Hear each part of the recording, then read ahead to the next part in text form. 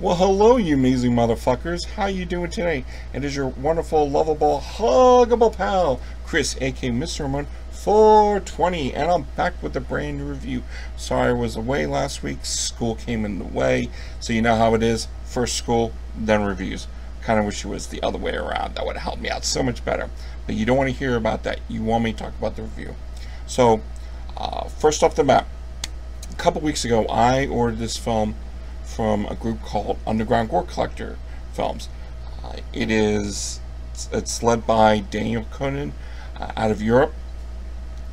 Awesome motherfucker. He does some amazing stuff, and it's a special film.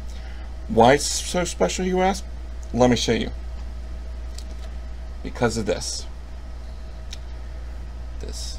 limited edition DVD clamshell that comes with a couple of posters and looks so fucking awesome. It's Amir Scalogna's Confession of a Homicidal Prostitute. I wanted to see this for a while because the trailers looked amazing. Not only that, it comes in this awesome clamshell.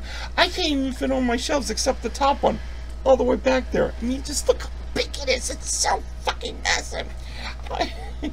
And I was impressed by that.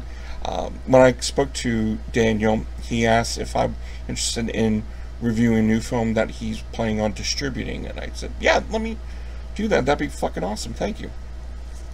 And I did. And wow, I gotta say, it comes from a director by the name of Z. Smith. No first name, just Z. Smith. And it's from this year. It is entitled Befouled. And I will let you know off the bat, if you're a fan of PETA, you may not like this film. I'm just letting you know firsthand. That way when you buy it, you don't yell to me, Chris, what the fuck was all this? Why didn't you tell me this? It's like, I told you. That way you're aware. Oh my God. Oh.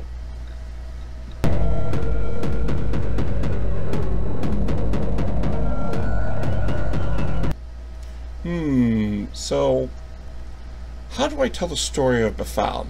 Well, honestly, I can't, because one, there's no script to it, there's no actors, there's not even narration for this film.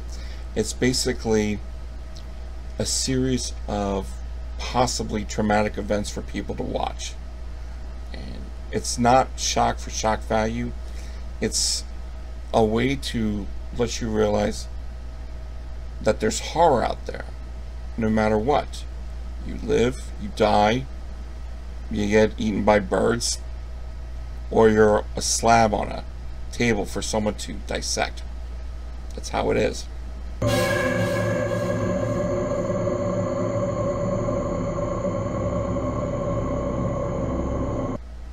Now, that's the whole process of the film, but it's done in such a way where you feel, there's a sense of dread to it.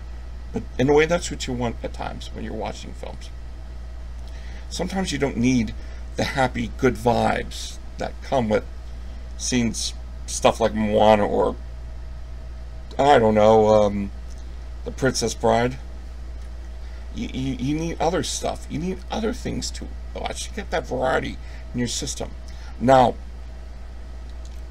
aside from the fact that it doesn't have any written words or narration to it, there is ominous music to this film. The soundtrack, it's not even soundtrack, it's just weird, disturbing music that goes along with the visualization of the film, and it works so well that it leaves you with a sense of like dread. But you need that at times.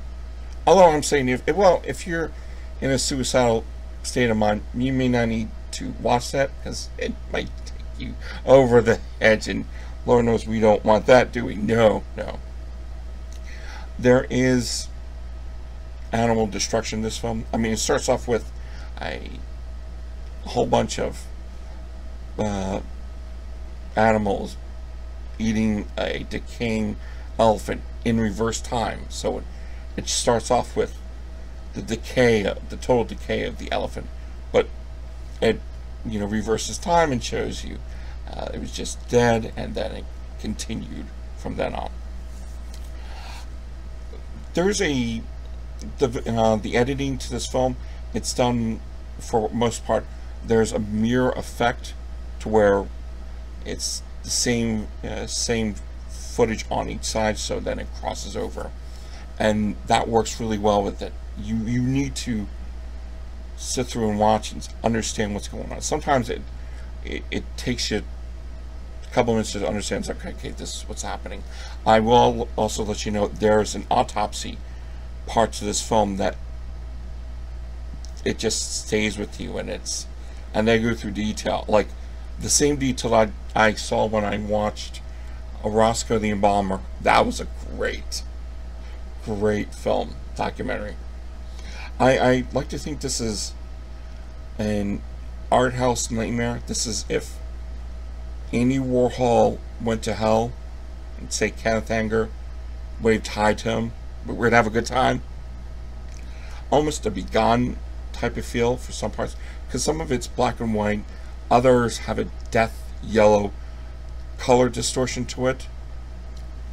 The closest thing I could think of is Dog Dick, and I know a lot of you, because James Whale is one of my favorite directors, and I gotta say I'm putting it with a good group, because as messed up as it is, I really enjoyed it, and something I would watch again, and something I would definitely want to keep in my collection.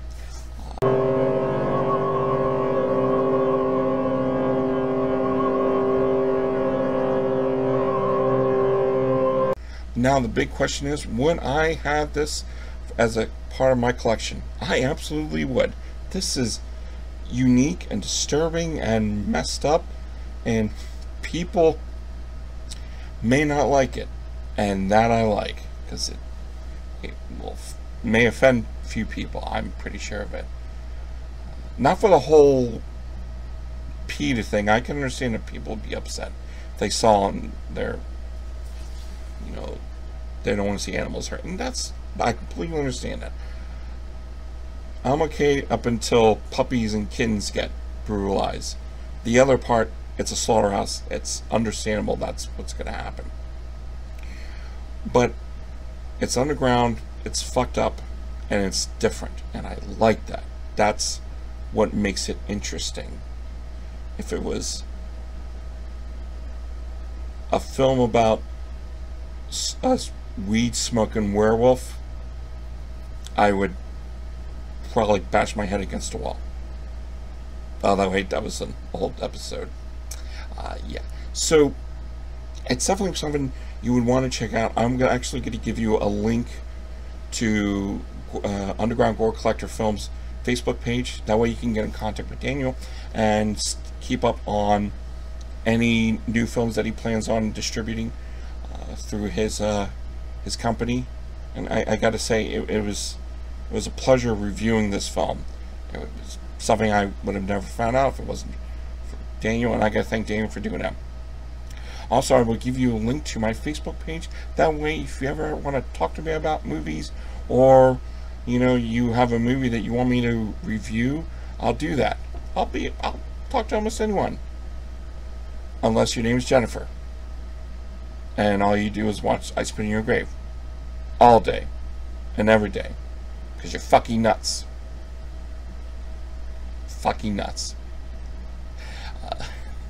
So, alright guys, I will speak to you next week, or if I have enough energy and ability to finish up my homework and stuff, I'll try to do another one for you guys later this week. I don't know when, maybe Saturday, maybe Sunday, but who knows. I have an idea what I want to review. It might be interesting, might be different, or it might be something you may have seen other people talk about. But until next time, you don't have to worry about that. So if you want to stay on top of when my new videos are coming out, at the underneath the video, there's a bell. You want to click on that. Make sure that there's updates for you as to when the next video will be coming out. Guys, you're fucking amazing. I love all of you. Even the ones that just still assume that I'm the scientist from Jurassic Park. That thing from like almost 20 years ago or so. I don't remember. It was out a while ago.